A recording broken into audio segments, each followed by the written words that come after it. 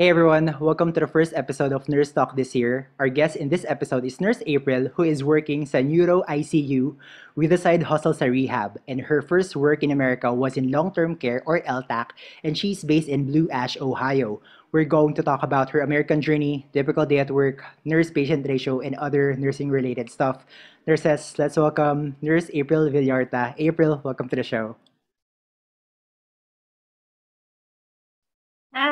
Hi everyone. Thanks for inviting me, Dan. April, kumusta? Okay naman. Okay naman.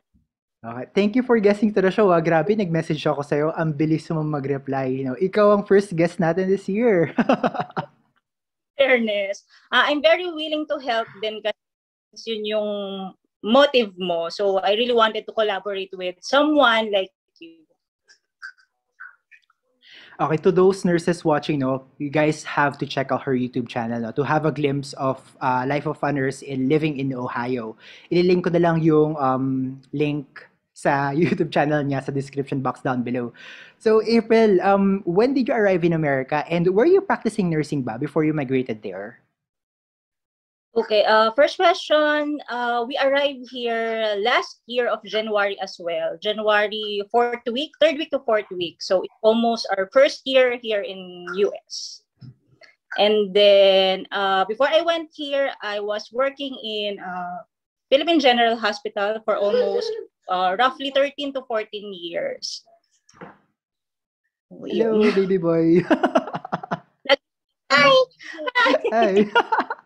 Okay, may interview si Mami. Ayun. Ayan. Hello! So, grabe. 13 years sa PGH and then your first work was sa LTAC, di ba? So, April, paano mo i-compare yun? Saan mas mahirap? Sa LTAC or yung sa PGH? Honestly, nung pumunta ako dito and then for a while, then, punta nga ako sa long-term acute care. It was kind of difficult for me kasi yung long-term acute care is para siyang ICU at the same time stable but not stable. So para siyang in the middle. So it was very challenging for me kasi akala ko tough na ako from PGH. Tapos it was really hard. We're handling like 5 patients who are vented, intubated and vented. So they are like weaning from ventilator bago sila pumunta sa mga long-term care. So it was hard. Hagarda talaga. Talagang naubos lahat ng ganda ko kung meron ba. Wow, pero 5 lang, no? Grabe, 5, okay. It was hard kasi sa Philippines nga, I was handling like 20 patients. So, feeling ko talaga, nung tough na ako, carry ko na yun. So, the demands here in US is entirely different. Their demands, plus yung mga supplies, yung mga equipments, it would be para kang another dimension. So, it was really hard for me, honestly. Grabe. And then, from LTAC to Neuro ICU, parang paano ka nakapag-shift from facility to hospital? I mean, were there additional trainings ba? And gano'ng katagal yung shadowing mo there? Ganon. Actually, from LTAC, naghanap ako ng PRN job. So, I was applying for another LTAC facility. Kasi feeling ko yun na specialty ko when I arrived here eh. So, when I was applying on an LTAC facility, hindi pala siya LTAC facility, rehab facility pala siya. So, I was asking for ventilator or intubated patients. Parang sabi nila, walang ganun. Stable na yung mga patients dito. So, it was like an accident, pero it was a good accident kasi I love rehab. So far, stable na yung mga patients. Tapos, syempre, namimiss ko pa rin yung specialty ko talaga, mag-work sa hospital. I applied to a big hospital wherein they have Neuro ICU. Ayun, ang training nila sa akin is, sa Neuro ICU, ang training nila sa akin is 8 months. Usually lahat naman 8 weeks yung orientation phases. ng bawat facilities dito and hospitals. Nahirapan ka ba makapasok? Kasi parang, do they consider ba yung nandyan ka na and then nag-apply ka sa hospital, kinonsider ba nila yung experience mo sa Philippines? Luckily, yes. Kino-consider nila yung experience ko from the Philippines. And they were really amazed kasi nga medyo okay na yung experience ko from the Philippines regarding neuro. So they were like looking for neuro talaga. So they were counting it so far. But there's a difference between a travel nurse. Sa travel nurse, what they are counting is yung experience mo here in US. Okay. And what's your typical day at work no sa ICU from start of the shift hanggang sa matapos? Kasi alam kong marami ng nurses parang nag-iisip sila, parang same lang din ba yung procedures or paano ba naiiba yung practice sa ICU dyan sa States compared sa Philippines? Dito, super extensive talaga dito. I mean, every shift may report ka sa mga doctors, sa pharmacists, sa lahat ng collaboration mo sa hospital. Nurses yung magre-report kung ano yung gagawin mo sa pasyente, kung ano yung abnormality sa mga labs niya or anything. Nurses yung parang leader. Ikaw yung may say about dun sa patient. So, it was really hard for me kasi lingual tayo. So, it's kind of hard na think ka critically and mag-speak ka bilingual. Hard. And then, ang pinaka-first na ginagawa namin sa araw namin is nagre-read kami ng ECG. Nagsisend kami ng ECG prior to starting ng aming work. So, everything is parang intense talaga. And then, ilan yung nurse-patient ratio nyo doon sa Neuro ICU? Umabot kami ng 3 din. 1:3. Almost the same din sa Philippines. And is it 8-hour shift, 12-hour shifts? Here in US, 12-hour shift. So yung side hustle mo sa rehab, every weekend ba siya? Hindi. Kung available ako, nagpe-pick up ako talaga doon. Ganda yung offer nila na bonus. Dito kasi mahilig sila magbigay ng bonus talaga. Every shift, every pick up. So kung maganda yung offer, why not? Talaga. How about some funny moments at work? Funny moments? May funny moments. Parang puro struggle. Funny moments. I had an experience na iba't iba yung makakasama mo. Like, noong una ko sa LTAC, diverse talaga yung culture dito. But now, when I went to the hospital, medyo isa lang yung culture na napuntahan ko. So, I don't know if it's funny, but everyone assumes that I was Chinese. So, it wasn't actually a funny story. Everyone assumes I was, and they were like talking about COVID and Chinese, and I felt so awkward about it. So it's not a funny story. Sorry, wala akong maisip. How about yung rehab mo, yung side hustle mo? Ano yung typical day at work mo naman doon? So sa rehab, since stable na nga yung mga patients, tapos yung mga cases namin doon like dementia, Parkinson's, more on oral medications lang kami. Wala. So, technically, nag-full-time muna ako doon bago ako nag-apply sa Neuro ICU. And then to be honest, bored ako. Naghanap man lang ako ng IV antibiotics, isa-suction for anyone. So, kaya bumalik ulit ako sa hospital. So, medyo steady state na sa rehab. Pero ang ratio is medyo 1:7, 1:8. But they are all steady. Okay. And in those 3 jobs, April, parang which is your favorite? Which has the highest pay? And sorry, ano kaya yung pinaka-least favorite mo? Syempre, least favorite ko ang LTAC. Hindi ko siya i-recommend. Kung ma-offeran kayo ng LTAC, wag na lang, please. Kailangan nyo ng bigat ng katawan. Kasi more on buhatan talaga. Eh, usually kapag nagsi-CPR, tumutungtong talaga ako sa kama. Ayun. Tapos, honestly, favorite ko ang rehab. Kasi, napapractice ko yung English ko eh. Nakikipag-usap ako dun sa mga... Tapos, may interact na siya. Saka, ano pa ba? Mababait kasi yung mga kasama ko dun eh. Diverse din kasi yung kasama ko dun sa rehab. Although ako lang yung Asian, na talaga siya, equally divided talaga siya. May Black and Americans talaga. And then, Neuro ICU, ang dami kasing learning din. So, medyo, pantay naman yung rehab and Neuro ICU. Yung Neuro ICU, ang daming learning, saka it helps me to be independent, it helps me to be, magkaroon ng critical, so yun. Can we talk about, salary? Sure. Yep. Okay, kahit range lang kasi marami akong nakausap na nurses, no, na yung bago dating lang, and yung kwento nila, they do overtime, no, just to make the ends meet, lalo na pag may dala silang family.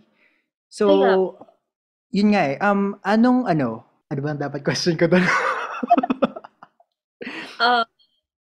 Ano bang usually starting salary ng, for example, yung nag-work ka sa hospital na, parang since they considered your experience sa Philippines, so hindi na entry level yung mo doon, no, yung rate mo? Oo, hindi. Hindi ako nila level. Binilang nila yung 10-year plus experience daw. So doon ako naka-bracket. I started with an agency when I went here. So of course, yung pay ko is not it's partially only. So I didn't get full rate na binibigay ng hospital or facility. So it's, if you want the real rate, it's around like 25 plus. 25. So it wasn't really enough. Especially for me na may family dala kasi tatlo yung dependents ko eh. So that's the reason why I find a PRN job. So when I went to the PRN job, they offered me recently, like, it was doubled. Yung rate ko from, it was double. Laki nun double wow. Tapos, they gave me all the benefits, like the night diff, which I didn't have before. So hindi ko alam na may night diff pala dito. I mean, pero hindi ko alam na $4 ang night diff per hour. So it was, malaki siya, di ba? Oo, malaki nga nun. Hindi ko siya alam before. So, nung nalaman ko na it's a standard na $4 per hour ang night diff, ayun talaga. I have decided na medyo mag-full-time dun sa mas good yung compensation. And then, when I went to Neuro ICU nung hospital, it's a private hospital kasi. Medyo ang baba nung offer nila sa akin. Mababa lang naman ng $1. Tapos, dito kasi sa US, pwede mong i-contest talaga yung rate mo. Honestly. Yun yung... So, sinabi ko, hindi na kasi ko, it's either I will turn it down or tatanggapin na yung offer nila sa akin. Kasi hindi na yan yung rate na sinisimulan ko. So, after a day, tumawag sila sa akin. In-increase nila. Binigay nila yung rate na meron ako sa rehab. Ang galing wow. Yeah. Dito, talaga, mapaglalaban mo yung dapat mo ipaglaban. Yan ang gusto natin. April, can you share us, since may family ka, para sa mga migrating pa lang there, ano yung tingin mong ideal pocket money para sa immigrant nurse na may dalang family? Depends sa living mo yan eh. Pero, ilalagay ko na lang sa sarili ko. When we went here, ang baon namin is $3,000 lang. But the agents were like telling us na magdala ng mga 14,000. Grabe. Hindi talaga kaya. 1,000 lang yung dala ko. So we live within our means. Namuhay lang talaga kami ng simple, and dumating kami sa point talaga na kung ano lang yung libre, yun yung kukunin namin. Kung minsan nga meron gamit sa basurahan. Kinukuha namin talaga yun kasi pansamantala ba kesa bumili. Kasi ang hirap talaga magsimula, honestly. Kasi what if bata, what if may mangyaring hindi maganda, yung 3,000, maliit lang talaga yun here in US. So for me, ano naman, okay naman kami sa 3,000, nakaalpas naman kami doon, and then nakaipon naman kami eventually. So I can suggest naman na 3,000 is good enough so far for a family of 4. Okay. Marami din nagtatanong kasi tungkol doon eh. Oh, true. Second to the last question, April. What's it like living in Blue Ash, Ohio? Ako personally, I haven't been there. And ano ba yung mga usually na mga family activities nyo dyan during your day offs? Dito sa Blue Ash, medyo expensive area siya. Kasi nandito yung district schools na magaganda talaga, and then yung safety talaga yung binabayaran dito. Safe siya kasi may mga part kasi ng Ohio or Cincinnati na hindi masyadong safe. But here in Blue Ash, expensive ng konti yung rent, yung houses. Safety itself, sulit naman siya. So here in Blue Ash, meron kaming recreational places kung saan may mga activities silang ino-offer sa amin, like swimming, gym, and classes for the kids. So usually kapag pumunta lang kami doon or sa mga parks dito. Magaganda din yung parks dito sa Blue Ash. April, I know a lot of nurses are waiting for their I-140 to be approved, no, and their interview date sa embassy. Para sa'yo, ano yung mga tips mo para sa aming mga looking forward to migrate there, both in clinicals and American life? Clinically, kailangan talaga ng extensive na experience kasi magiging challenging talaga ang bawat aspect here kasi it's a different dimension talaga. Kumbaga, will learn the computer system, you will learn other equipments that are barely new to your eyes. So, hindi ko naman panakot to kasi Americans are they are very willing to train everyone. Mahilig train, ang dami nilang training, ang dami nilang certificates. So, supportive naman sila sa aspect na yan. And then, when you went here, kailangan talaga ng tibay ng loob. Kasi at some point of your life, you will feel